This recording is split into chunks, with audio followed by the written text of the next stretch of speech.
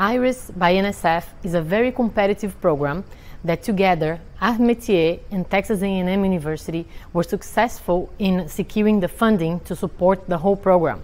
It's a 3-year program where students will come to Aix-en-Provence in France to work with specific faculty members in company projects, as well as take global competency courses. This year we have 60 students that were selected from a large application pool.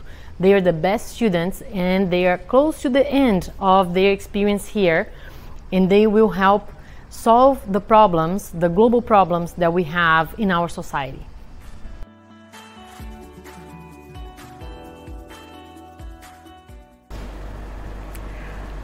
I learned about this internship through my PhD supervisor at Texas A&M actually. So Dr. Pugapatnam reached out to the faculty at Texas A&M who had graduate students whose research area would be a good fit for the program. So I learned of the opportunity through him and took it.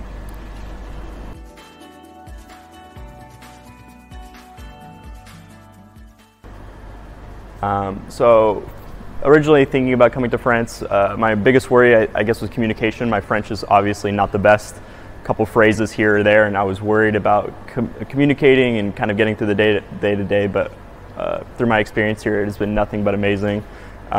You'd be surprised how many words and phrases you can get across with just moving your hands, and so that was one worry I had coming into France, but obviously no problems.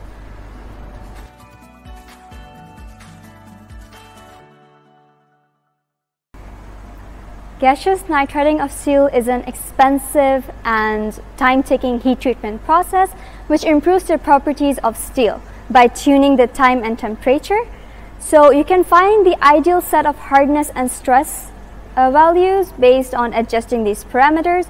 So my project takes a step towards sustainable development by making an AI model which predicts what these values would look like.